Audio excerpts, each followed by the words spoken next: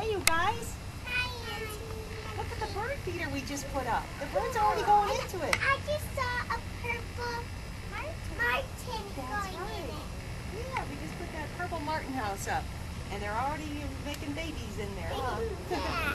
Hey, guys, today we're going to show you how to make a beautiful bird bath with flowers around the top. We're going to take this off and show you how it all started. I bought these, let's pour the water out of here. I bought these unfinished pedestals at Pakistan. I believe they were about $16.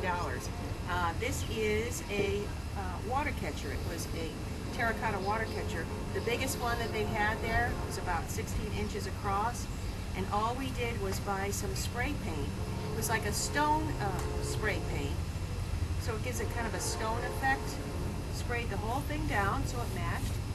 Put this on top, and then we bought a live wreath at Petiti's.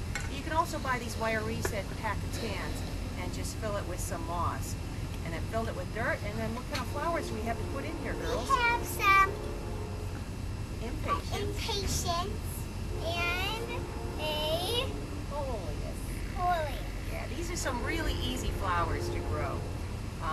And then I've got some ornamental grasses here that will kind of cascade off of this beautiful bird bath. So let's go ahead and put these flowers in, girls. I put mine in. And show them what the final product looks like.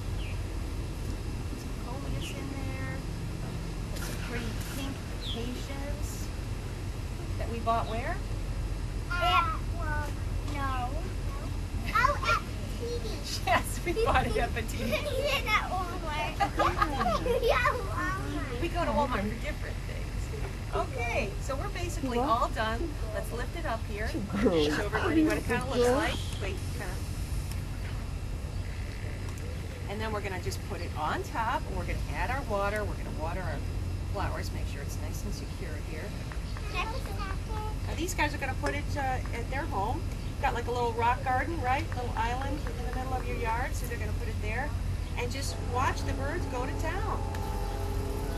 Put some on the flowers. Make sure your flowers are watered.